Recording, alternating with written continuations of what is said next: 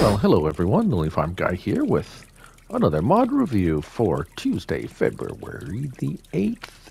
And what do we have here? Well, it's the Water Fountains pack by Puma 145, 8.02 megabytes to download. So this is like the second water point mod we've got today. This one's, well, obviously a little different. We have some sound effects here. I don't know if you can hear that. There's like the sound of water running. This is one of three in this pack. This one has a little different style to it.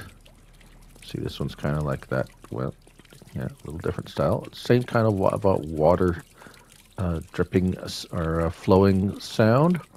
And then we have a, well, no sounds, but a little bit, you know, more stylish, I suppose. Daily upkeep $5 to $10. The price is $500 for this one, $500 for this one, and $1,000 for this one. So, of course, we will show you how they fill up.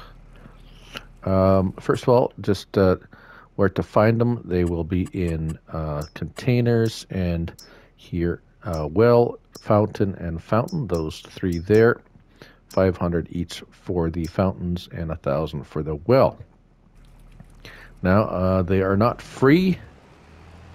However, they all work identically when you're filling.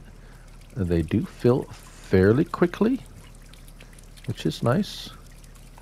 And there it is. It's full already. But $208, which is exactly the same as the base game fill point, where I will show you if you containers, and there it is. There's the base game water tank for $3,000, so you'll pay the same money for that.